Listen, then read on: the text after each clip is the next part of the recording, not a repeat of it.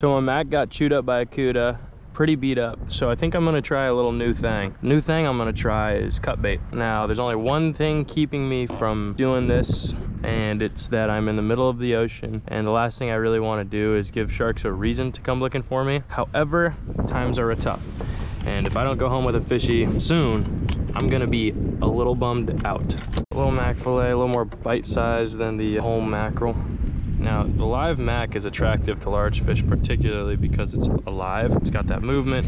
It's got a lot of attracting power, if you ever heard that term, like big swim bait fishing for largemouth. Now, there are instances where fish come up into a chum line and very readily take these chunk baits or these cut baits. So what we're gonna try to achieve here is maybe we'll have a smaller game fish like a yellowtail or a bonita or a seagull. God dang, he's really eyeing it up. We're gonna drift the chunk bait. Most realistic thing that happens is if we stay this close to the kelp, a calico is gonna down that chunk in no time. Let's get ourselves further from this kelp. Keep the bail open just to allow some slack, but only after I get us a decent bit away from this zone. The wind is not as bad as I thought it'd be. I think the wind and the current are kind of working against each other, which, while it's not as good for the fishing, at least the direction of the current, it does make fishing possible. So I'd rather have that than the alternative. Take one with the chunk bait. Here we go.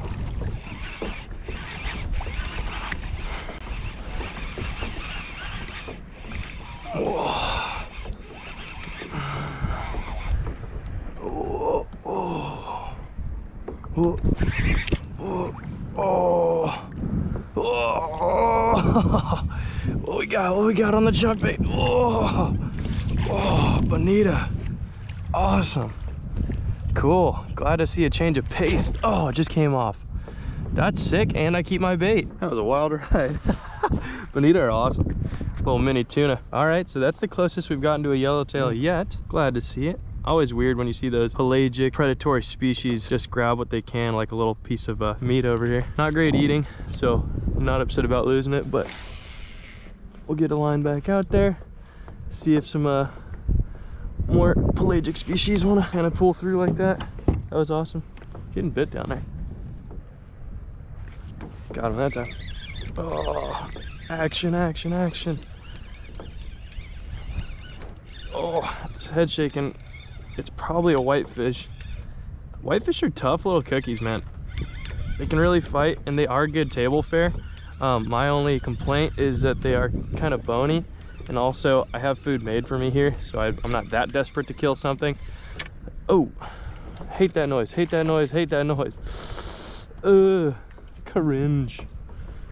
All right, so that time we really overdid it. So, ocean whitefish, great fighting. Smaller fish, so a little bit bony. I'm not the best with filleting though. So, you know, who knows, your experience could be different than mine. Yeah, but a sweet little bycatch. All right, off you go. You can get them at pretty deep depths and fairly shallow depths.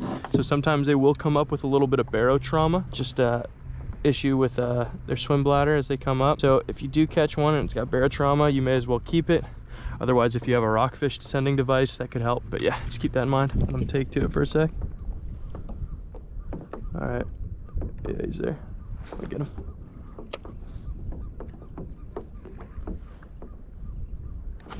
Gotcha. I think it's just a bass, but let's see. Definitely on there, whatever he is. Or is it another? It's gotta be a bass. He didn't smell like that. There he comes. Oh, big kudo! He chewed that one for a minute. That was on the whole smelt. That's a big kudo. All right, so we got this making a bait. Cool. That's neat. How deep hooked is he? Can't be that deep, is it? If it was, I assume he would have cut himself off by now, but wow, swinging those teeth around. Yeah, there he is. Okay, so I got him on the single hook right in the corner of the mouth. Nicely done. That was fun. That was fun. The smelt gets bit. Okay. Oh, he's bleeding though. Why are you bleeding? Is it just mouth? What's going on here? Yeah, I think you're all right. I don't see why your gills would have any trauma to them.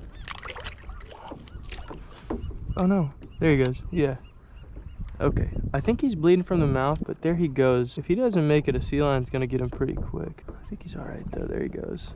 Still seems upright, so I think it's just gonna close up. I hope it didn't damage him too bad.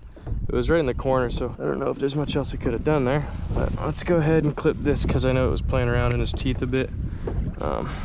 Definitely need to trim at least a few inches off there. That feels pretty good. Awesome. Awesome, awesome. I think that's the...